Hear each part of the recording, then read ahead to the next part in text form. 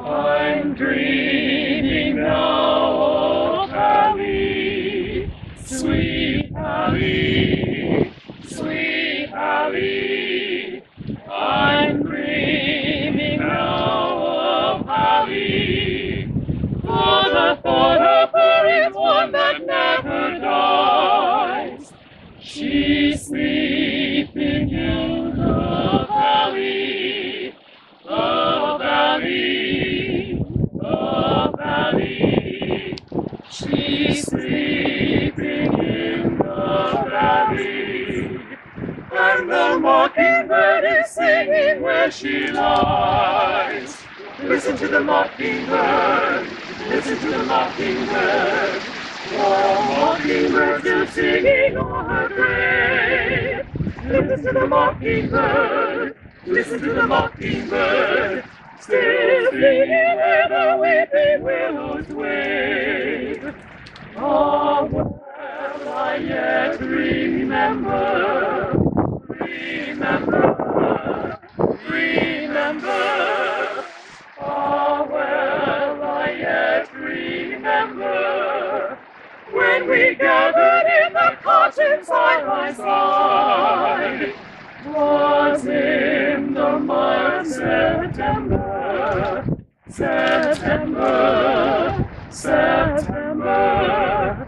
'Twas in the mild September, and the mockingbird was singing far and wide.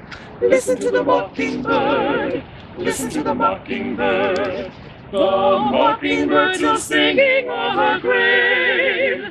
Listen to the mockingbird, listen to the mockingbird, still singing where the weeping willows wave.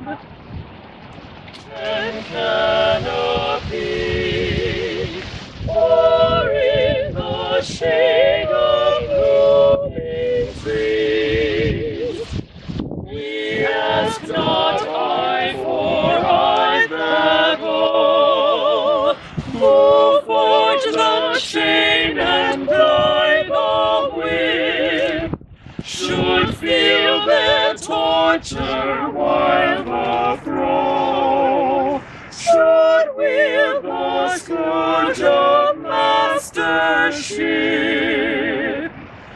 We mourn not that the man should toil, 'tis nature's need, 'tis God's decree. But let the hand that tills the soil be like the wind that fans it free.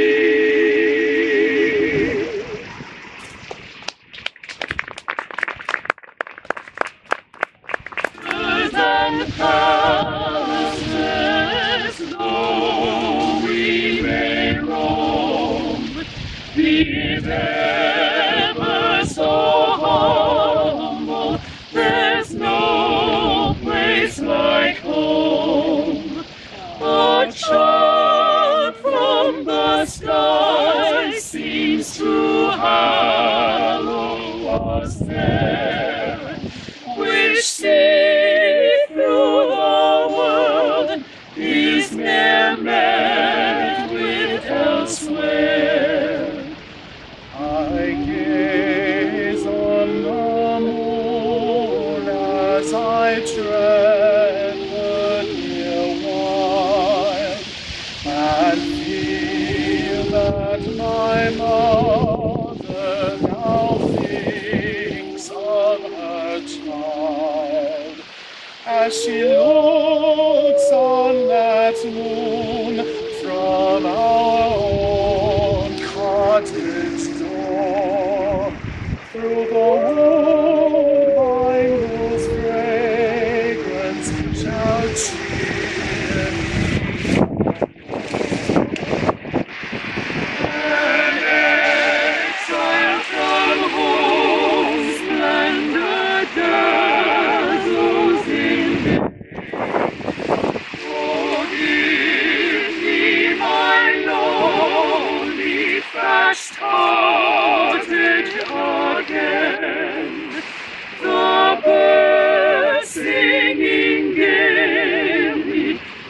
came at my call. There's no place like home. Oh, there's no place like home. Home, home, sweet, sweet home.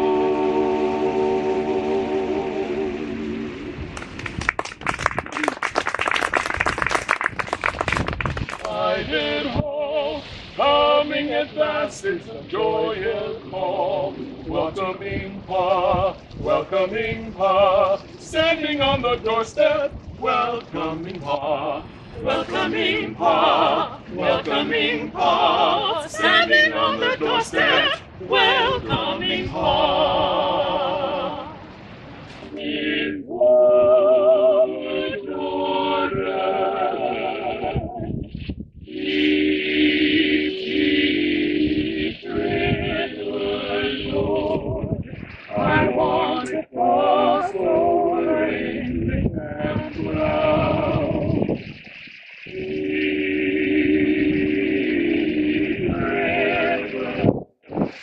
My home is over Jordan.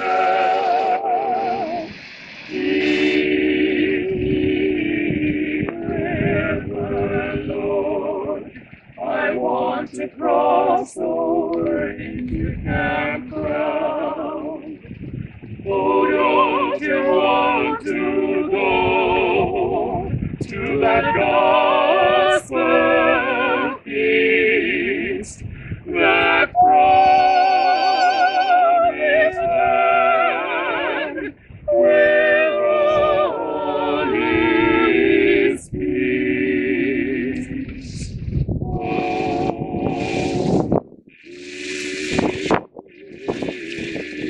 river, my home is over Jordan. Deep river, Lord, I want to cross over into campground. We are gathered here to continue the commemoration begun 3 years ago of the sesquicentennial anniversary of the Civil War. As we move through the various stations today, we'll be examining the year 1864, focusing particularly on the life and times of Horace McGuire. Horace, or Hod as he was known, as many knew him, came to Rochester in 1857 as a red-haired Irish boy of just 15 years old. He'd already led a hard but interesting life. His father abandoned the family when Hod was only 8 or 9 years old and eventually died in the California gold rush. This forced Horace to drop out of school and to go to work in a printing office in Syracuse, New York, where his family was living. He needed to help his mother support his 4 siblings. At the time, Syracuse, like Rochester, was a hotbed for abolition, and there was a lot of talk about the end of slavery and the new act. This act, as you may know, made it a crime for anyone to harbor an escaped slave, even in the northern free states, and it required that captured freedom seekers be returned to their owners in the South. McGuire witnessed the effects of this law while delivering newspapers one afternoon in 1851 when he encountered police chasing one of these fugitives. They eventually captured the slave, Jerry McHenry, and jailed him. But later that night, a group of abolitionists broke McHenry out of jail and helped him make his way to freedom in Canada. This event became widely known as the Jerry Rescue. But that was just the beginning of Horace McGuire's story. He would go on to work for Frederick Douglass at the North Star here in Rochester. Later in life, he would actually recall a meeting between Douglass and the infamous John Brown, just shortly before John Brown's raid on Harper's Ferry. Then, in 1862, McGuire gave up a hard-earned scholarship to the University of Rochester to enlist alongside his brother in the 18th New York Battery, widely known as Mac's Battery. He was shipped south to Louisiana, where he spent most of the Civil War, ultimately rising to the rank of a commander in the U.S. Colored Artillery. McGuire survived the war, and he returned to Rochester in 1866, where he became a prominent lawyer and a public servant. But these are just the highlights. Come on and walk with me, and we're going to take a walk back in time and learn a little bit more about McGuire and the time that he lived in. I ask you all to please stay behind me during our walk, and we'll catch up with you in a few minutes.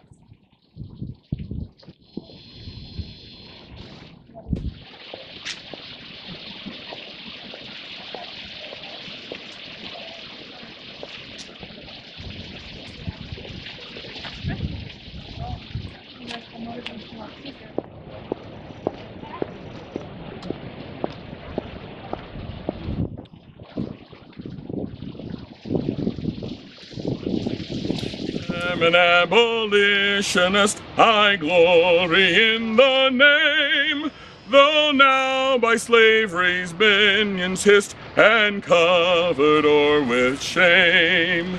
It is the spell of light and power, the watchword of the free, who spans it in the trial hour, a craven soul is he. I am an abolitionist, then urge me not to pause, for joyfully do I enlist in freedom's sacred cause. A nobler strife the world ne'er saw, enslaved to disenthrall. I am a soldier for the war, whatever may befall. I am an abolitionist, no threat shall awe my soul. No perils cause me to desist, no bribes my nets control. A freeman will I live and die, in sunshine and in shade, and raise my voice for liberty, of naught on earth afraid.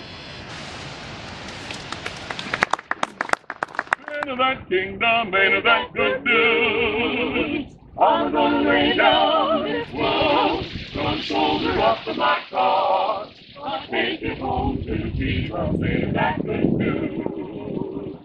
Gotta hop up in the kingdom, man of that good news. Gotta hop up in the kingdom, man of that good news. I'm gonna lay down this world, gonna shoulder up my cross, gonna take it home to Jesus, say that good news. Gotta rope up into the kingdom, Say that good news. gotta rope up into the kingdom, Say that good news. I'm gonna lay down this world, gonna shoulder up my cross, gonna take it home to Jesus, say that good news. gotta slip us into the kingdom, Say that good news. gotta slip us into the kingdom, Say that good news. I'm gonna lay down this world, gonna shoulder up my cross, gonna take it home to Jesus, say that good news. Got a Savior into that kingdom, say that good news. Got a Savior into that kingdom, say that good news. I'm gonna lay down this world, gonna shoulder up my cross, gonna take it home to Jesus, say that good news.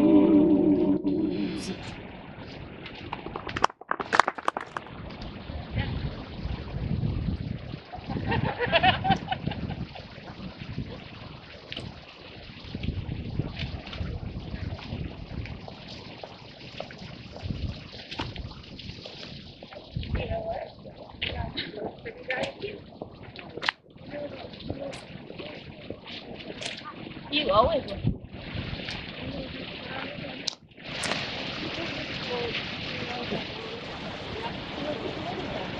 Oh, yeah.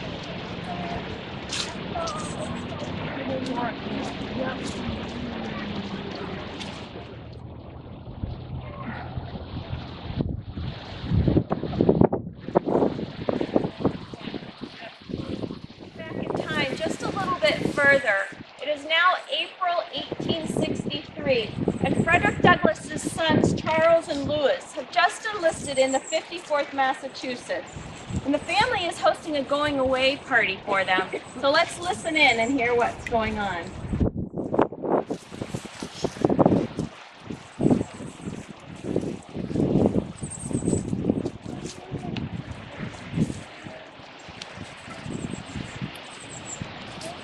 Oh, I'm glad so many of you have turned out. Some of you, I've cut your hair before, some of you gentlemen. Jacob P. Morris, in case you don't know my name. I've been out here for a long time working with Mr. Douglas and others, but you know, very special thing is happening today.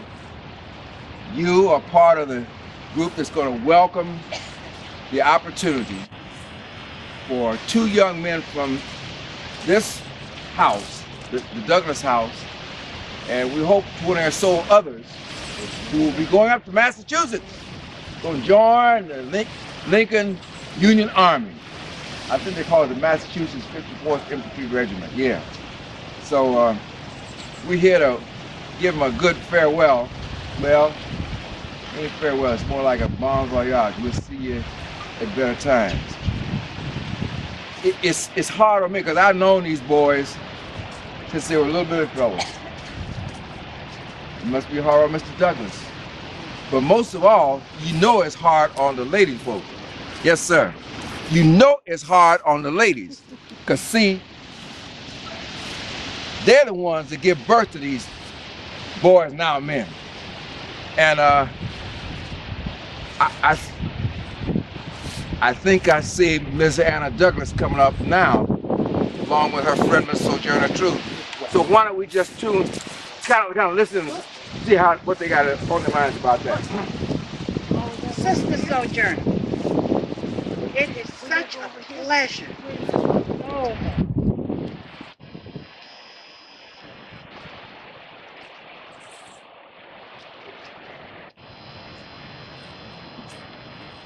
Good afternoon, friends of freedom.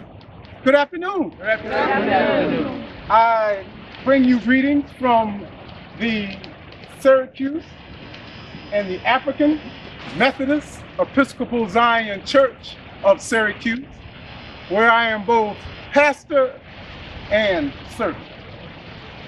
Like the Douglas family, my family is deeply involved in ridding this nation of the sin of slavery, ridding this nation of the sin of slavery.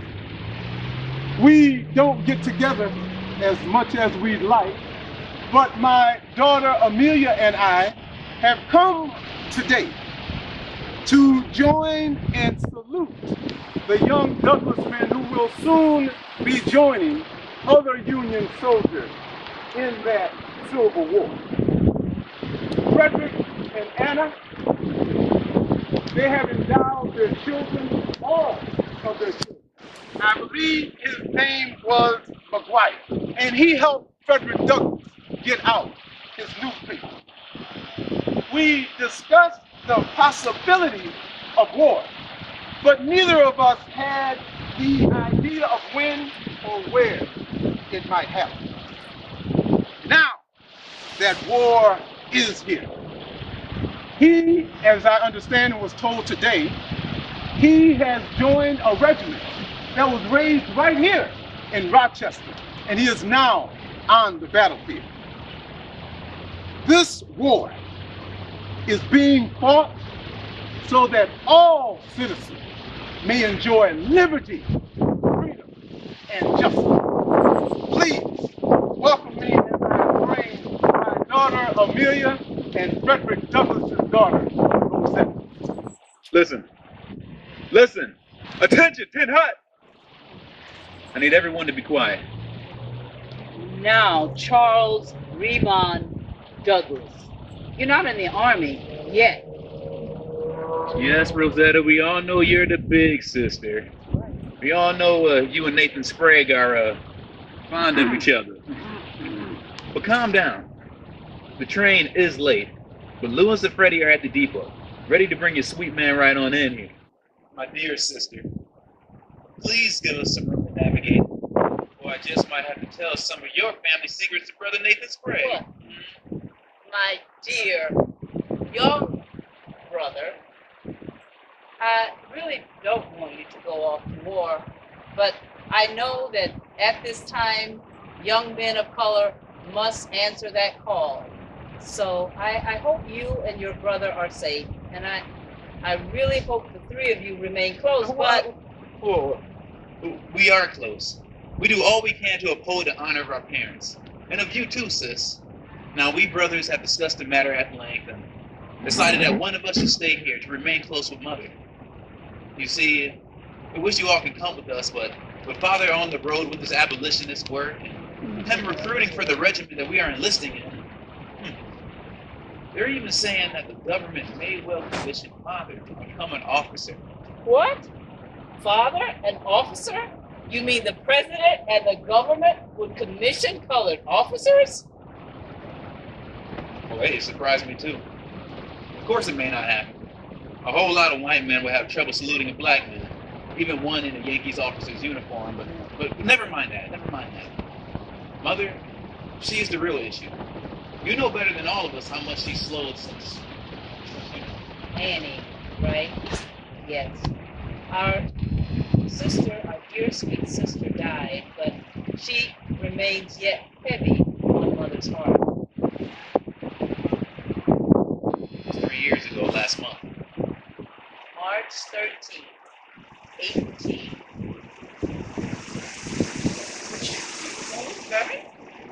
Just 9 days before her 11th birthday. The way I see it, our baby sister was the first to go to casualty. The war just started. Stop.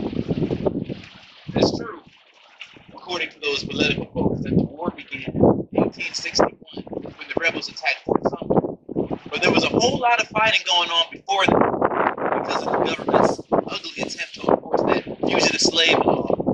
But people resisted it. People like your father and our father risked their own freedom so others could get to Canada. I remember Father saying, he said that your father was right in the middle of the resistance. Right down front he was, right down front. As a matter of fact, he was in the street with what he called the Vigilance Committee, trying desperately to keep black people from being hijacked back into slavery. You know, it's a wonder they didn't arrest him and cart him off someplace to Tennessee or somewhere. Yes, I remember that. I remember when Father told Mother about that Jerry rescue. He said,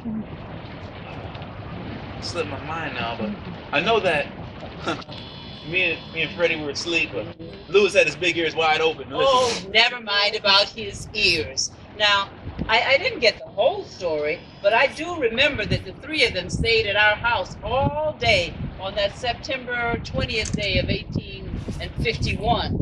And Father himself drove them to Kelsey's Landing and put them on a Canada-bound boat. You see, they had helped three or I don't know, a number of freedom seekers from Maryland who had escaped from a Maryland plantation owner, and the owner was trying to get them back. Now, helping them was against the law, and they would have arrested Father, and they would have put him under jail. Father welcomed him as a member of the family, and he was Mother's guest. Of course, Father, he was out doing abolitionist work and doing his recruiting and giving speeches all over the North and South. Captain Brown, spent a lot of time with Annie. In fact, they became close friends. Oh, but Captain Brown had bigger plans. He wanted to make it so he could free all enslaved people. Yes. He tried. The very next year, he and a band of men both bullet they seized the federal arsenal down there in Harper's Virginia. Freddie Jr. stayed here to help protect our mother.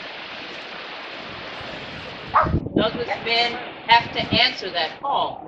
Colored families have to let their sons and brothers cling.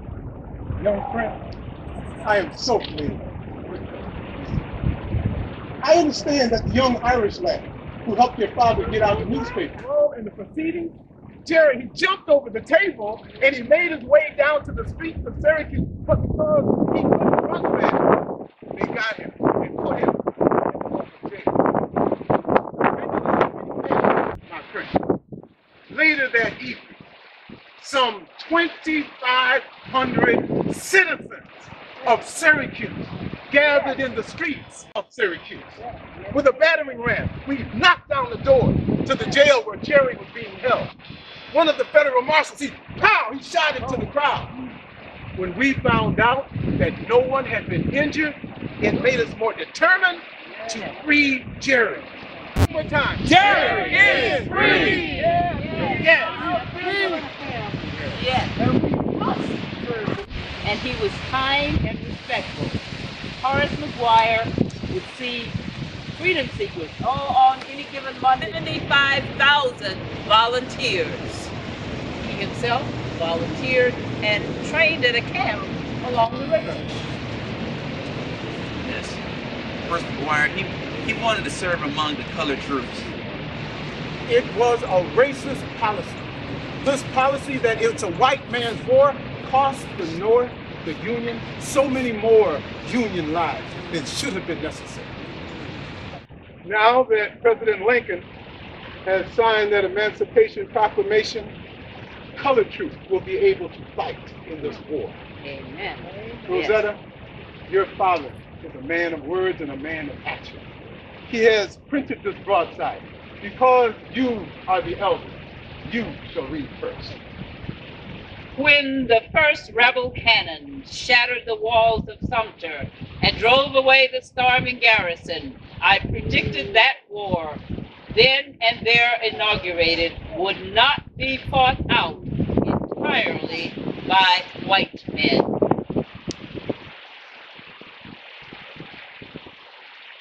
A war undertaken and brazenly carried out on the perpetual enslavement of colored men calls logically for colored men to help suppress it. With every shout of victory raised by the slaveholding rebels, I have implored the imperiled nation to unchain against her foes her powerful black hand. Slowly and reluctantly, that appeal is beginning to be heeded. Yes, when this war is over, the country is saved, peace is established, and the black man's rights are secured, as they will be, history, with an impartial hand, will dispose of that and other questions. Action. Action. Action. Not criticism. It's the plain duty of this hour. Who would be free themselves must strike the first blow. Better even die free than to live slaves. This is the sentiment of every colored man amongst us. Who would be free themselves must strike the first blow. Better even die free than to live slaves. Better even to die free than to live slaves. That all of our families are sending to this war. Lord, we ask that you watch over them. We ask that you bring them home safely. The sons, the brothers. But we ask, Lord, a special prayer that Lewis and Charles be looked over so that they may return to their home, to their father. Let the church say, amen, amen, amen, amen, amen. Amen. We look like men, we look like men, we look like men of war, and army dressed in uniform, we look like men of war. We look like men, we look like men, we look.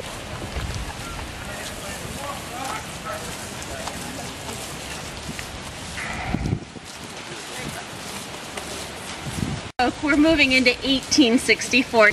Before Horace McGuire left for Louisiana, he trained with his battery not far from where we're standing right now at Camp Fitz-John Porter. His regiment was the last to leave the camp, trailing behind their brethren from the 108th and 140th New York Volunteer Infantry. 50 years later to the day, McGuire recalled watching 1,000 recruits of the 140th march down State Street to the New York Central Railroad station on their way to war. He wrote, "What a send-off they did receive. The side tracks were filled with people, and while the goodbyes were hearty and genuine, one could see that most of the women were in tears." The 140th fought at Gettysburg and several other major battles of the war and suffered some of the greatest losses of any of our local regiments. Indeed, McGuire lost two very close friends. We're going to travel into 1864 now and talk to some of the soldiers from the 140th who've just returned to camp after their engagement at the Wilderness in Spotsylvania and are now outside of Richmond, Virginia. How are you doing today? You've had a pretty rough battle. Yeah, you just mentioned that there were 1,000 soldiers that left this camp in 1862. Here we are in fall of 1864, and we're actually in the trenches outside of Petersburg, Virginia, surrounding Richmond, and there's actually less than 200 of us now. We did cross the Germanna Ford, or we crossed Rapidan River at the Germanna Ford, went into battle, the Battle of the Wilderness. We had about 500 soldiers at that particular battle. We're basically surrounded, and there was less than half of us left after that. 4 days later, we marched over into Spotsylvania and made an assault on a place called Laurel Hill. And our colonel, who's a man named George Ryan, he was actually killed there, shot through the breast, as well as our Major Starks, who was actually from Brockport. I wanted also to mention this uniform that in January of 1864, the 140th New York was re-equipped as a Zouave regiment, and that's what this particular uniform is. If anyone would like to take a particular close look at it, it has a French Algerian design.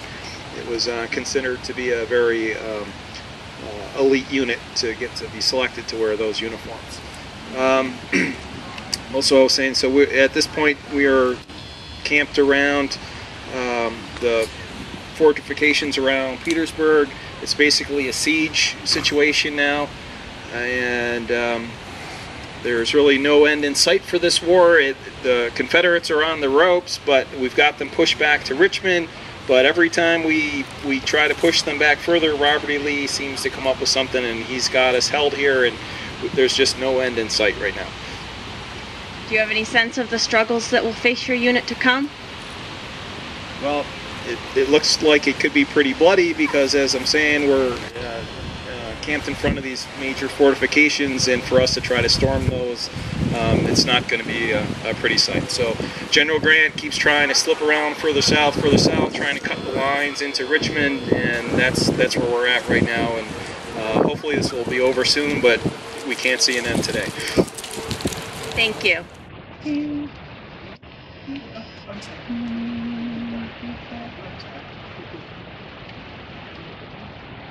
Dearest love, do you remember when we last did meet?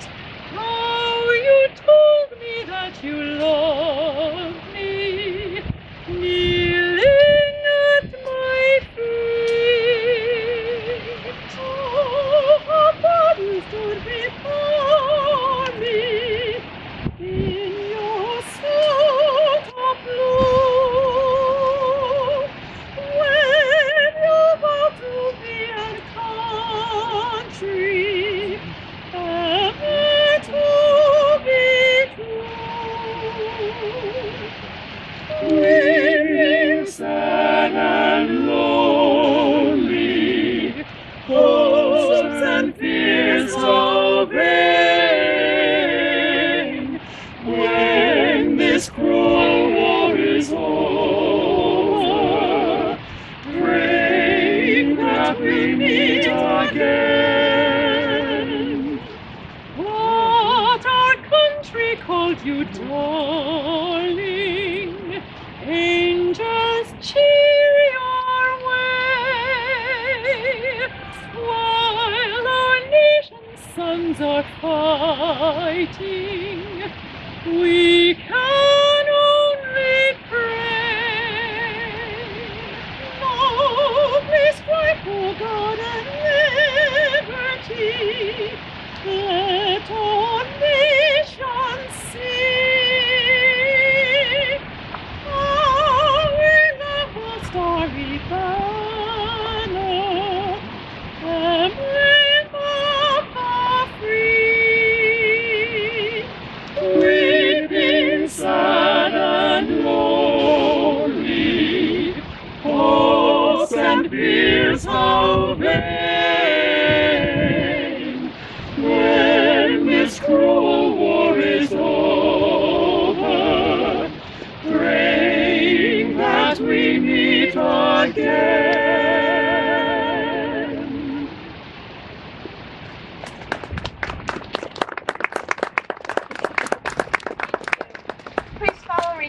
the bend here.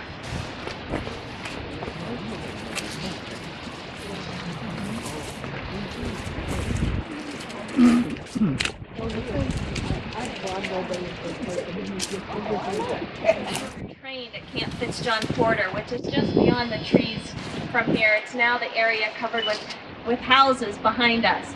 But this was a very important spot in our community at the beginning of the war. So I would like to read you the sign that was placed here. On this site in 1862 was erected Camp Fitz-John Porter as a recruit camp for Civil War soldiers. Named after a Union general, it was the initial training ground for Monroe County's 108th and 140th New York Infantry Regiments and Mac's 18th Independent Black Horse Artillery Battery. That was McGuire's group. The camp stretched southwest along Cottage Street between Magnolia and Utica Streets. Other camps were at the former county fairgrounds next to what is now Strong Memorial Hospital just across the river, and at what is now the Rose Garden at Maplewood Park and the Wilderness. Lost more men in the equally futile charge at Spotsylvania, fought in the trenches at Petersburg, then helped overwhelm the enemy at Five Forks. It too was President Lee's surrender. 1,374 of them died of wounds or disease. Unfortunately, our good friend Brian Bennett could not be with us today, but the historian and author has been a great friend to this event over the past 3 years, and so he wanted to participate this year as well.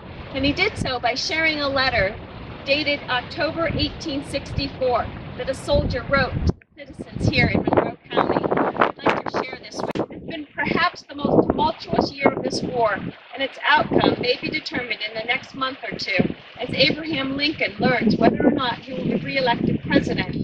If he loses, a negotiated end to the war is likely probable, and all the sacrifices already made to save our Union would have been made in vain. Our federal armies faced a loss of manpower when the original enlistments of the 1861 volunteers expired earlier this year. A good number of men took advantage of the generous inducements and re-enlisted, but the burden now rests on a different type of army, with many soldiers having been unwillingly drafted. Our 108th and 140th regiments who were organized at Camp Fitz-John Porter, continue to serve and play large roles. Unfortunately, they have also paid the price of a new kind of incessant warfare, almost day-to-day fighting in which the men are in constant contact with their enemies, likewise in constant danger. Both units have suffered heavily, the 140th in particular, losing over half its men in the opening conflict of General Grant's Overland Campaign, known as the Battle of the Wilderness. Officers and enlisted men alike are shot down in such large numbers, and the lengthening casualty list from Grant's army has struck hard here at home in Monroe County, leading our citizens so wary of war to wonder if this can continue. Many of our men have been captive, and since the prisoner exchange system has broken down, are languishing in Confederate POW camps in which men are starving and dying at a terrible rate. Northerners call for retribution, and more civilian property previously untouched has become a target for armies in the field. It's an uglier, more brutal type of war. Yet a considerable lift has been given to our forces by the large numbers of African Americans who have been willing volunteers. Many voices have picked up the call of Frederick Douglass, and recruiting is happening in locales both north and south. The numbers have been so large that the process of rising and training has been taken over by the government. Regiments are now designated United States Colored Troops. These men have made it clear that they are not joining the Army to dig fortifications or do fatigue duty, but to risk their lives and take part in the fight on the battlefield. African American troops have earned respect for this desire to fight, as well as for their performance in battle. Monroe County men of both races have been volunteering. Experienced officers are needed, and so veteran white soldiers are applying for positions in the USCT. One such officer is Horace McGuire, formerly of Mac's Battery, another Monroe County unit that resided at Camp Porter. McGuire applied to join the USCT and underwent an exam to determine his ability and worthiness. He passed and since has been serving with the troops down in Louisiana and Alabama. U.S. Let him get an eagle on his button and a musket on his shoulder and bullets in his pocket, and there is no power on earth or under the earth which can deny that he has earned the right of citizenship in the United States. It seems that this year has taken us past the point of no return in many ways. Slavery is on its deathbed, and both the Southern forces and resolve are dwindling. The costs of this war have been too high to accept anything but the end of slavery and the restoration of our Union. Let us all resolve to see this thing through to its rightful end.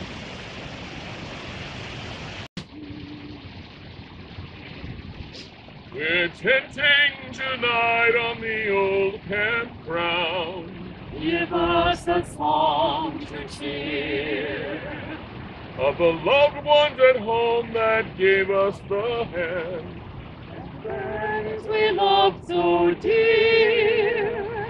Many are the hearts that are weary tonight, wishing for the war to cease. Many are the hearts that are looking for the right to see the dawn of peace. Tenting tonight, tenting on the old campground. Many are the hearts that are weary tonight, wishing for the war to cease. Many are the hearts that are looking for the right to see the dawn of peace. Tenting tonight, tenting on the old campground. We're tired of war on the old campground. Many are dead and gone, of the brave and true who have left their home. Others been wounded long. Many are the hearts that are weary tonight, wishing for the war to cease. Many are the hearts that are looking for the right to see the dawn of peace. Tenting tonight, tenting on the old campground.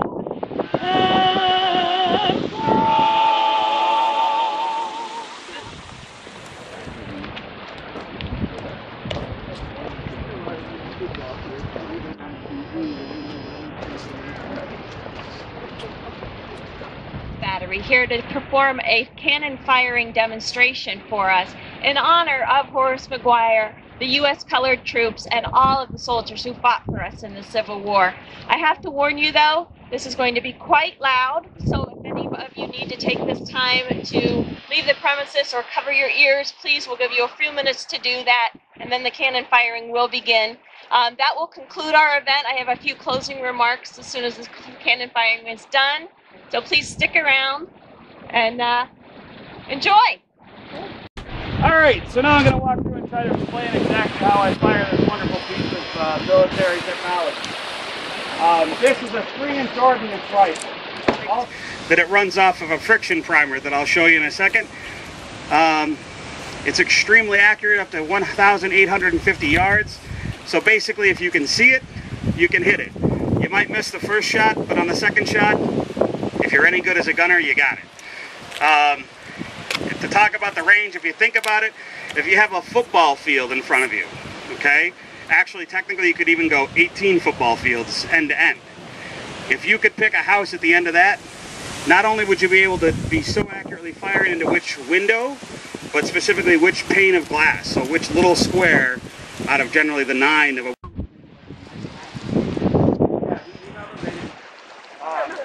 But we still use round grab on a curve. All right, we're spun. Next command is spun. This we're going to go down to what we call the big Q-tip. Cotton over it. It's pre-moistened. We go down and put out any turning envelope. that point, they'll bring it back out, inspect the end, wipe it off, send it back down, and you're now waiting to receive the powder jar. Advance the round to Chris. Have him inspect. Then the next command is advance the round. This is where the powder capsule walks up. Normally, I'm trying to talk to you and then go ahead and pick something. At that point, the gunner inspects the round, makes sure it's fully ordered, and make sure everything is in good form. And let it break. And the command ram, the gentleman in the number 1 position, slowly walking around back to the breech of the gun, is actually going to then make an arm point for the ram head out, and then slam it home to make sure it's got a good catch. Now this is a reenactionism. They never would have done this actually historically because he then puts the ram head on top of the wheel.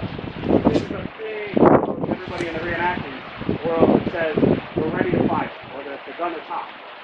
Obviously, if it was a real war, you didn't want them to know that you were ready to fire, because you wanted them to walk in.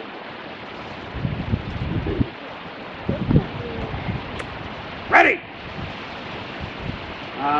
Once you do this one, I'll go up and show you the next step is actually a sight to shoot. These 7 degrees of elevation, this hangs out the back. Number 1, prepare! Fire!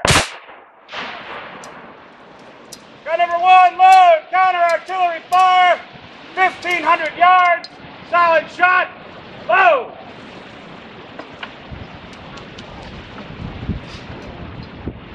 A certain time allotment, or actually even elevation in the ground or in the air, and set a charge that would cause it to explode. That's where you first get the idea of shrapnel. It flies over him and it'll rain down on your opponent. There's a couple of other ones. There's a canister, which will demonstrate the crew walk. Advance around. Canister was a last-ditch effort and oftentimes was not used in a 3-inch ordnance rifle because it would destroy the rifle. It essentially turns this tube into a giant shotgun. Thank you.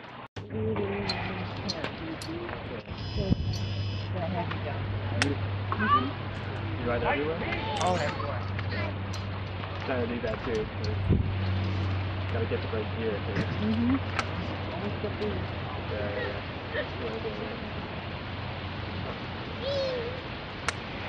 Clear!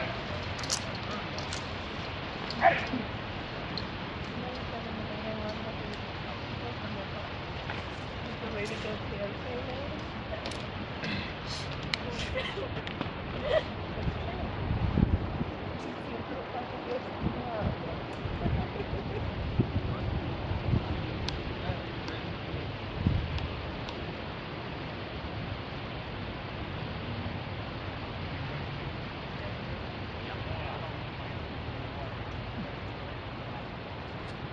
Number 1, prepare!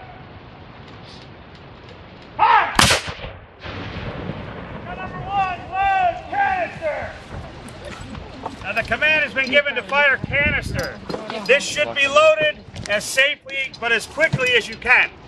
Typically, if we're firing canister, which obviously I wouldn't let my officer let me do that, you want to load it as quickly as possible because chances are they're within 75 yards of your piece. Which, subtitle, not so good.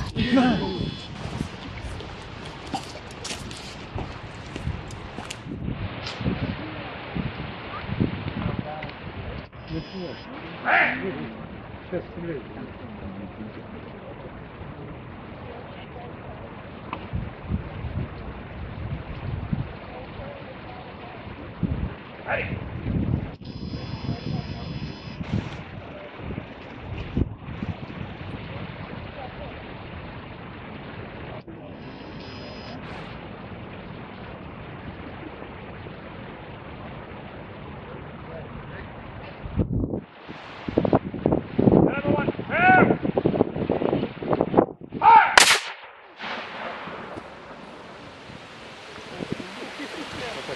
You guys want more? No. Yeah. Yeah? All right. Ready?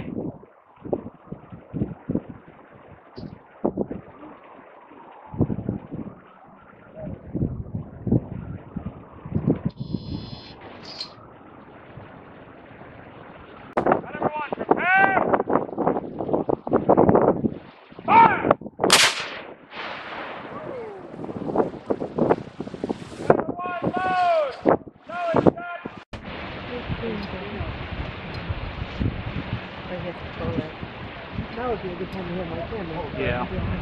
I was thinking about that earlier. Try to teach them how to appropriately call it.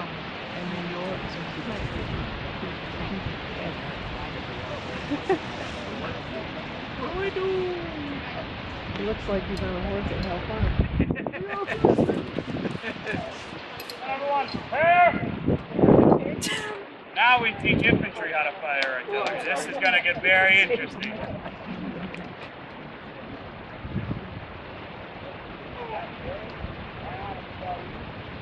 Our commemoration today. Aquaba, the Heritage Associates, for their portrayal of the scene involving the Frederick Douglass family. The 140th New York Volunteer Infantry for sharing their memories of the military campaigns of 1864. Historian Brian Bennett, who unfortunately couldn't be here today, but whose research and writing brought us up to date on the lives of the soldiers who trained here at Camp Fitz-John Porter. To Reynolds Battery for their cannon firing demonstration. And we also wish to thank the City of Rochester for their event sponsorship and support, the City Parks and Recreation Department for logistical assistance, Sector 4 Community Development Corporation for their technical assistance, John Curran and Staley Stampfler for their event planning, members of the Gandhi Institute who've been serving as helpers today, and our sign language interpreter, Jennifer Horace. Thank you all for coming today, and we hope to see you at future events.